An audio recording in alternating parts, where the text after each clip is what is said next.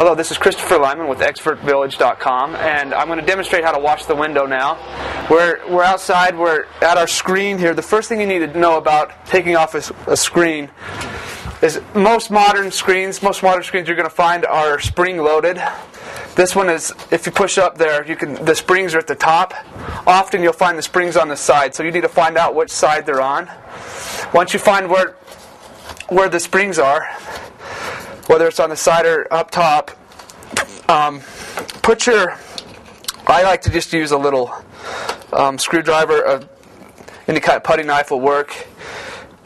Push up on the screen and pull out towards you with your knife, and that will get a corner of it. Push back up on it, and you can see the springs. It goes back in the same way.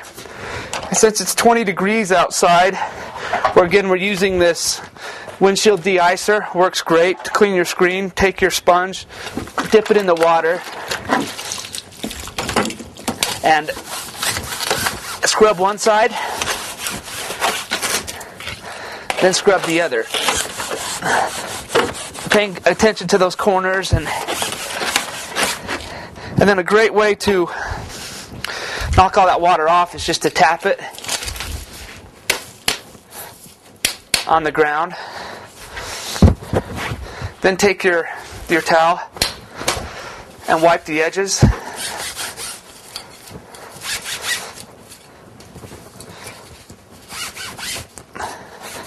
Paying attention to the corners and stuff your sponge might have missed.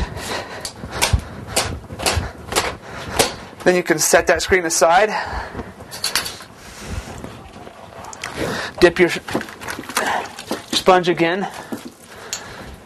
Now get the windows wet.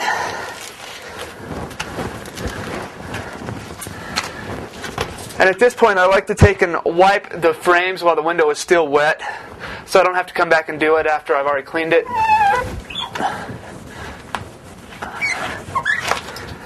At the same time, drying the edges of the glass.